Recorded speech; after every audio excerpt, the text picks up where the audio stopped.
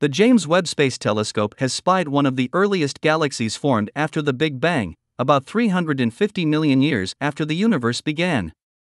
The galaxy, called Glass Z12, and another galaxy formed about 450 million years after the Big Bang, were found over the summer, shortly after the powerful Space Observatory began its infrared observations of the cosmos. Webb's capability to look deeper into the universe than other telescopes is revealing previously hidden aspects of the universe, including astonishingly distant galaxies such as these two finds. The discovery could change the way astronomers understand galaxy and star formation in the early days of the universe. The James Webb Space Telescope, Webb or JWST, which launched in December 2021, has executed just 5 months of science observations. Astronomers knew the $10 billion telescope would offer a new view on the universe, but early observations have still blown those expectations away.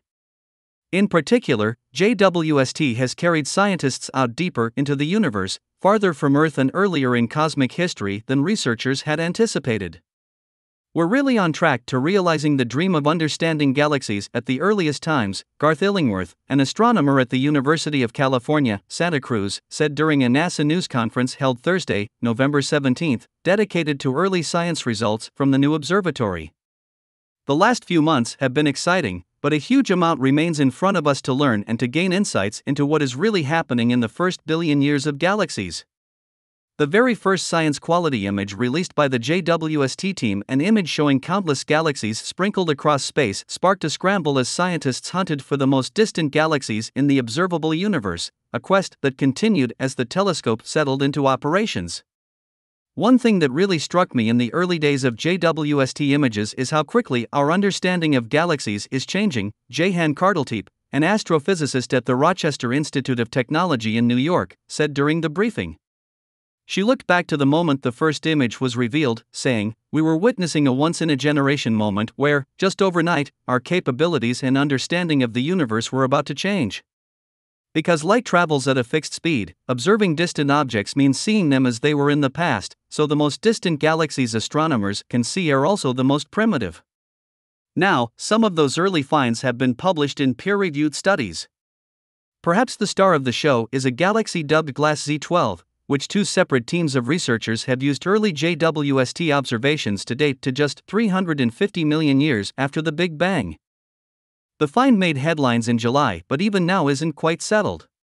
Since the detection, a ground-based facility, the Atacama Large Millimeter-Submillimeter Array (LALMA) in Chile, has offered a tentative confirmation of the distance analysis. Tommaso Treu, an astronomer at the University of California at Los Angeles and co-author on one of the new papers, said during the briefing. However, sealing the deal requires new and different JWST data. The research to date identifying Glass Z12 and other distant candidates has analyzed images. Scientists can estimate distances from images, but nearer galaxies have been known to masquerade as distant ones in this type of data.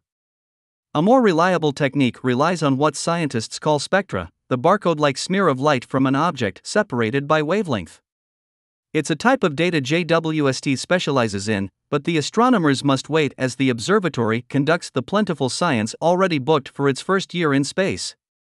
The researchers have asked that the observatory use a separate instrument to revisit the galaxy in the coming months. That hope comes through a program that allows the Space Telescope Science Institute in Maryland, which operates the observatory for NASA, to jump on fleeting opportunities that couldn't have been predicted when scientists applied for time in the telescope's first year. The astronomers have not yet heard back, Treu said. If the request is rejected, they will propose the work for the observatory's second year, which begins next July. But even without spectral observations in hand, Treu said he and his colleagues feel confident in their dating of Glass Z12. "I think this is as solid as it gets at this point without JWST confirmation," he said. The finding, and the other identifications of super-distant galaxies scientists have proposed in the months since JWST started work, aren't just curiosities. Identifying these primitive galaxies allows scientists to hone the timeline between the Big Bang and the universe as we see it today. Astronomers had estimated how many galaxies they might find at these distances, but in JWST's observations to date, candidates are proving more plentiful than expected. The bounty means that galaxies, and, in turn, the stars they're made of, must have started forming earlier than scientists previously thought. Finding these really bright galaxies has opened up the whole ballgame, Illingworth, a co-author on the second paper, said. Perhaps the first stars might have formed just 200 million years after the Big Bang, he said. That's a happy surprise, that there's lots of these kinds of galaxies to study, Jane Rigby, Webb Operations Project Scientist at NASA's Goddard Space Flight Center in Maryland, said during the briefing.